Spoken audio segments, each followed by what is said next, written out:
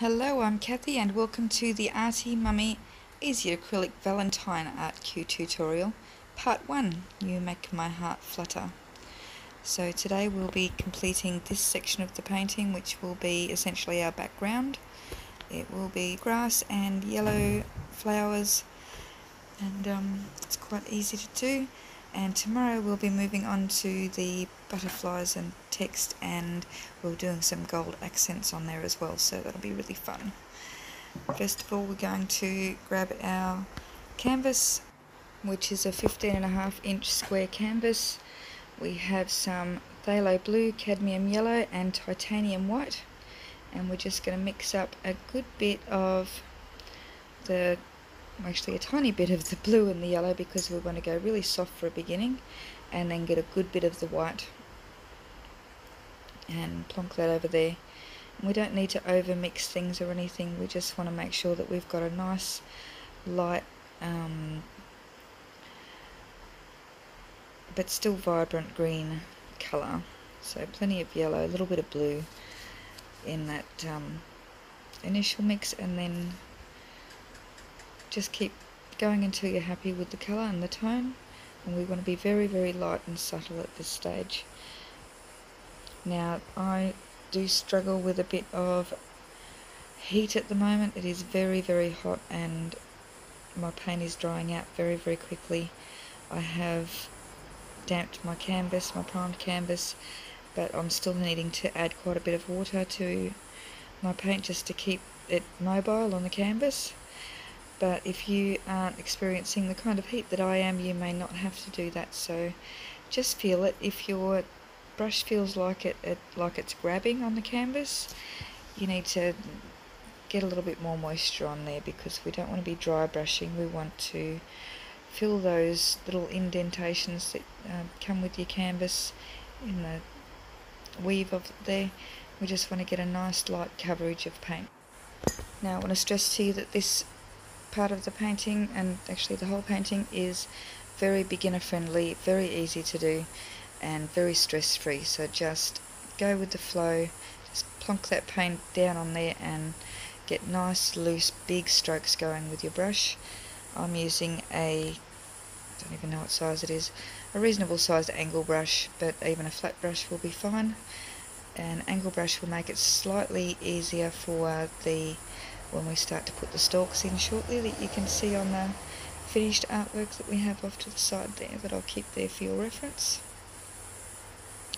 Now, we really only want to go about halfway up the canvas with this, not even halfway, and we want to keep some nice variations in the amounts of blue and yellow and white that we've got going on there, but still keep it all nice and soft and subtle.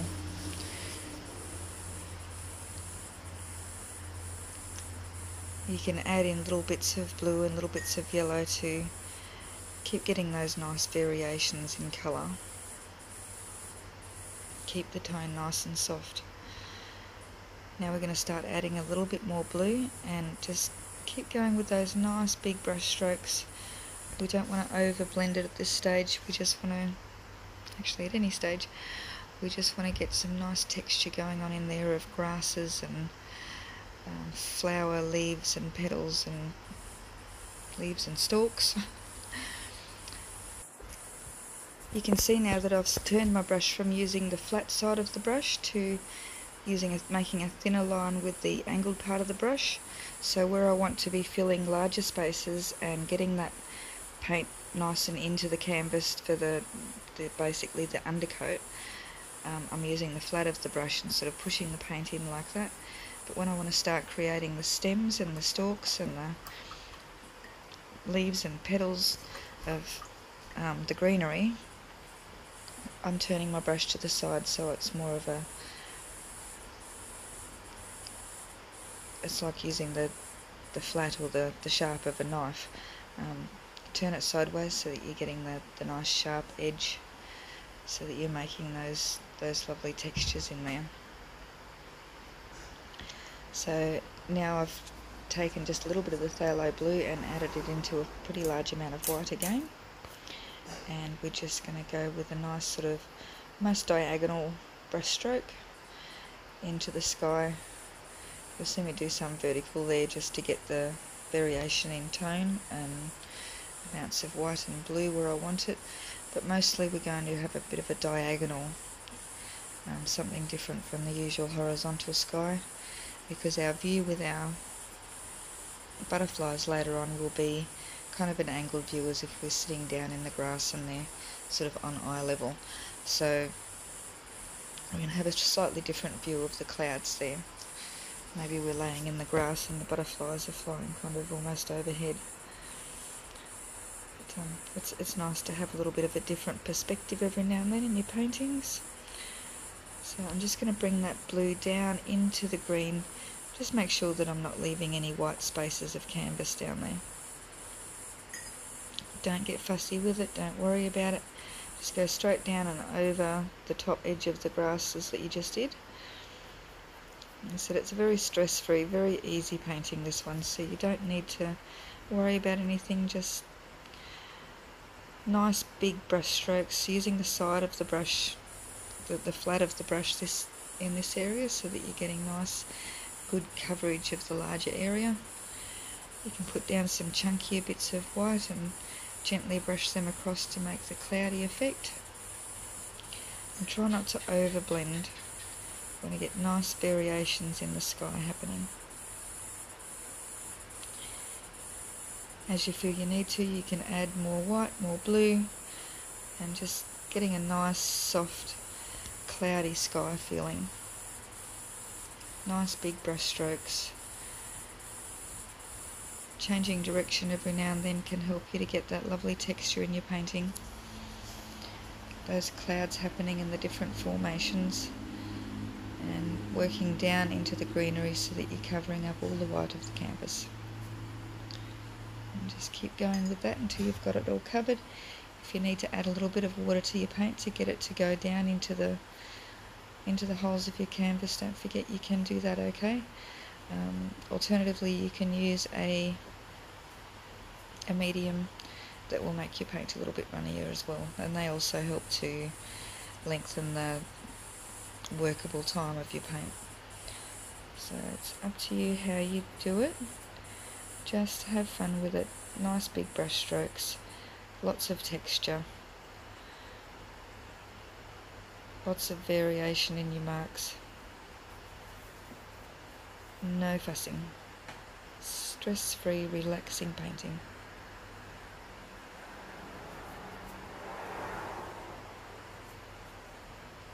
Make sure you get all the way to your edges. I'm a big advocate for painting the sides of your canvases, especially if you want to hang them without a frame. But at this stage we're just going to keep it nice and simple. Stay on the front and we will tidy up the edges later on.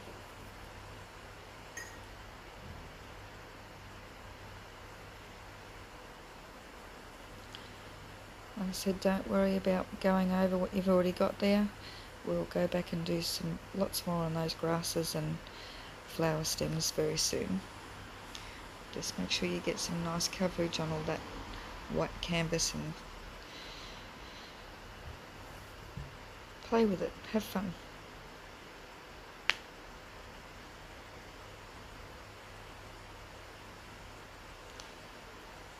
Now, because I am very hot and very dry here at the moment, I'm having to quite work that paint to get it in there and make sure that I've got all my canvas filled up.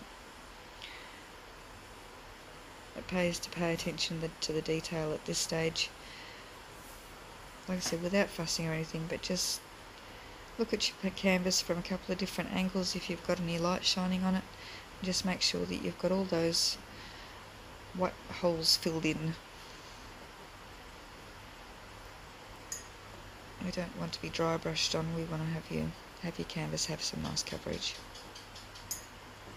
That will help us later on when we go to transfer our printable butterflies that you'll find on my Facebook page. I'll have those ready there for you to print out and use, and just having nice coverage on your canvas is going to help us later to get that transferred onto there really nicely so that we can paint our beautiful butterflies on.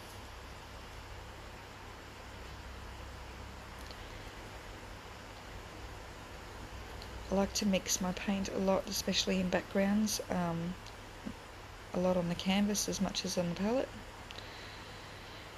And just a nice little thrift idea if you're short on palettes or can't afford to buy a proper palette. I really love to use ceramic plates. I'm sorry about the traffic. I really love to use ceramic plates, and I just buy those from the thrift store. They wash up beautifully, and when they start to get a little bit too old and a little bit too much of the paint's kind of gone into them and they're not all that great anymore, you can grab another one, and I quite often pick them up for free. When somebody's having a bit of a cupboard clean out and they say, "Who wants some new old plates?" I'm like, "Yes, I will." So, and I just enjoy having the ceramic plate for a palette.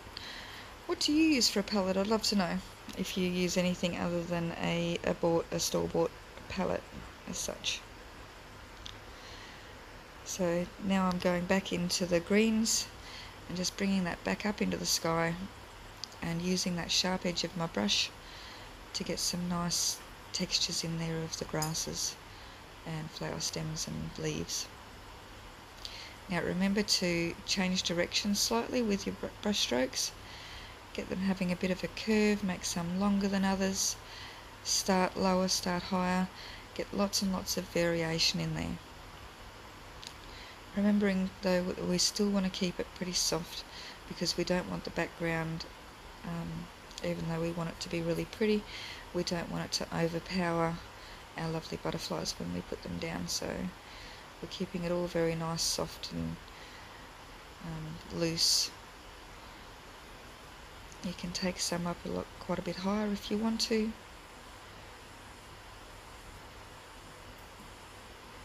Just get lots and lots of variation in there and build in layers. Nice big strokes, nice expressive strokes using the side of your brush very lightly so that you get those lovely thin lines going in all the different grassy directions. So curving up to the left and up to the right. I find that if I flick lightly upwards and gradually lift off as I go up, you get that beautiful pointy at the end stem shape. And when you get good at it, you can come back down the same way, just gradually touching and then getting heavier as you go downwards with your downstroke. You can get that lovely pointy grass stem from either direction.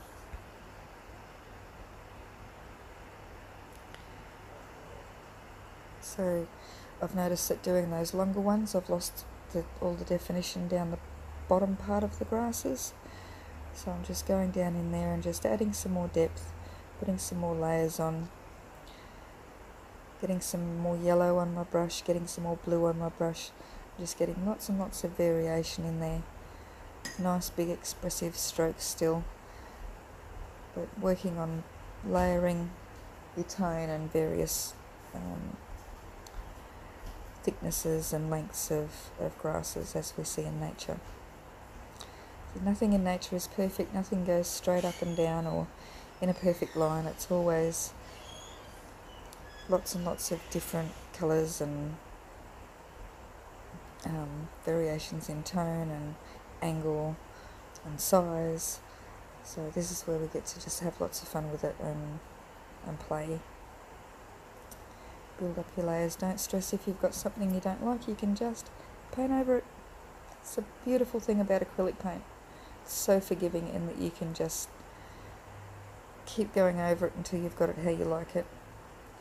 The only thing I'll stress with this one is just really try not to overblend.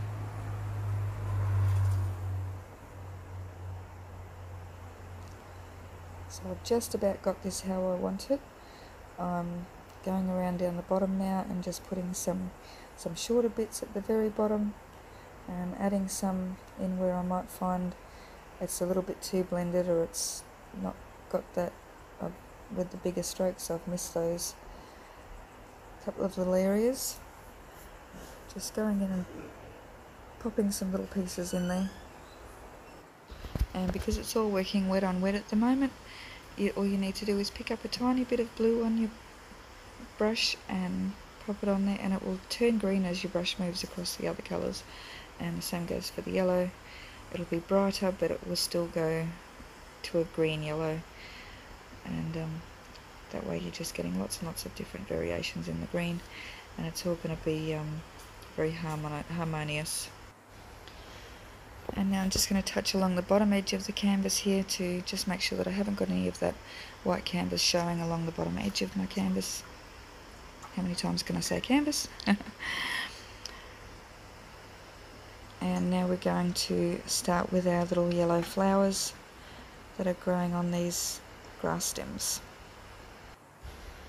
So I just have a round brush, and I'm just going to alternate between picking up yellow and picking up white, because the yellow is yellow acrylic paint is very transparent, so we're going to have a bit of trouble getting it to look like it's got any kind of depth or roundness to it with just the yellow. So we're going to put some yellow and some white and just dab in a line. Again, make sure that you've got some curves in some, bit of a curve at the tip or a slight angle, and make each and every single one of them different. Don't fuss with them, because nature isn't perfect, so we don't want to be perfect, otherwise our paintings won't look natural. So it's one of my favourite parts about painting nature. You can just relax and go with the flow, and if something's a bit crooked, or if it's bent over or darker or lighter in patches, go out and have a look at some actual grass or tree trunks or flowers or anything. They're not perfect. It's a beautiful, beautiful thing about nature. So we try and paint it that way. Capture all those beautiful imperfections, the different ways that the light will hit things, the different tonal variations, that beautiful depth of colour that you get in natural surrounds, and we just want to try and capture that and enjoy it. Now these types of flowers, if you're not confident with the brush, can also be done very effectively with cotton buds or Q-tips, and you just dab the tip of it into the paint and dab it onto your canvas, and you get that lovely little chunky, spotty flower kind of look with that. I'm just using the brush and just doing just nice loose little dibby dabs and putting in lots of flowers wherever I feel like putting them. Don't be fussy with it. Enjoy.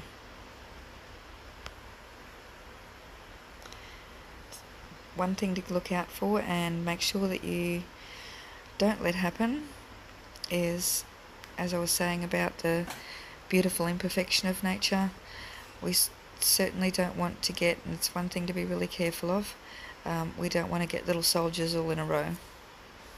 So just be really careful and make sure to watch your placement of your flowers, that you're not ending up with them all the same size and all the same distance apart and all the same angle.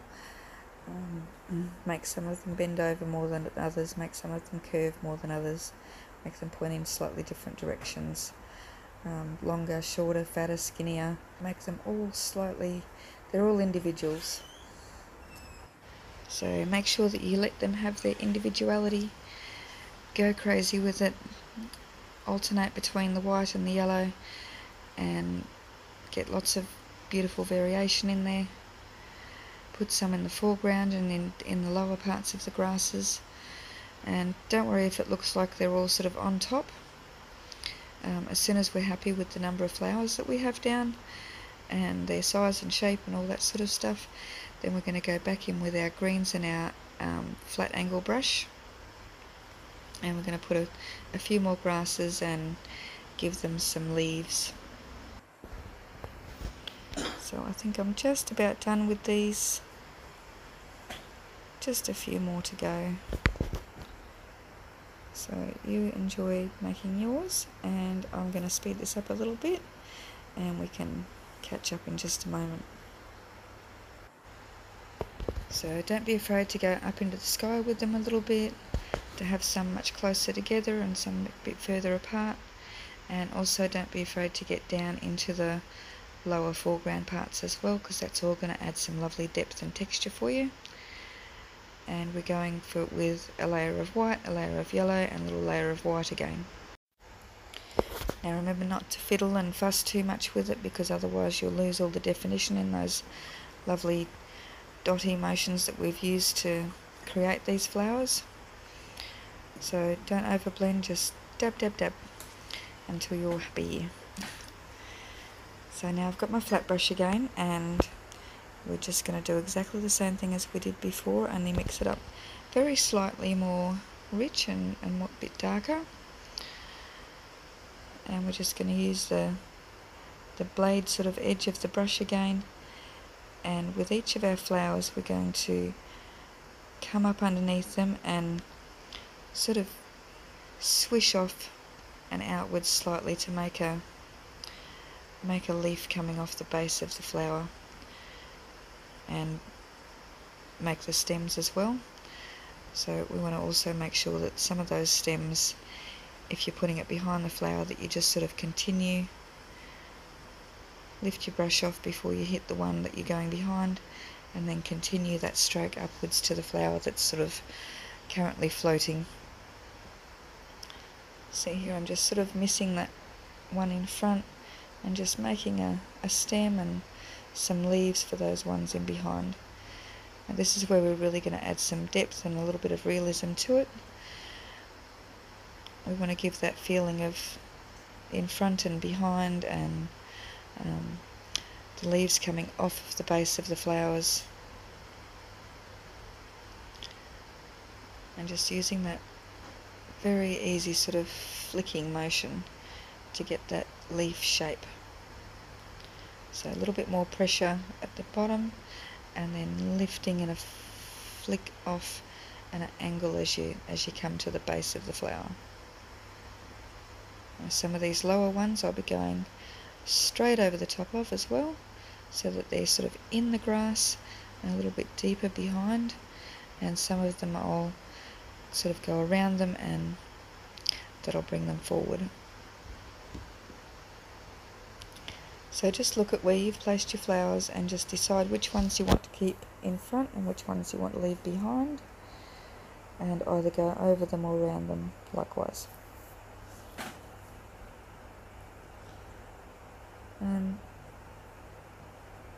this is a really fun part because it kind of finishes off this feeling of kind of laying in the paddock out there in the field, and you're looking up at all these lovely sprays of yellow. And tomorrow we'll have butterflies dancing over our heads, so I hope you have enjoyed this tutorial tonight. It's a very easy acrylic, and I'll see you tomorrow while we finish it. And if you've enjoyed painting along with me today, please hit that like, subscribe, the notification bell, and I'll see you tomorrow. Bye bye for now.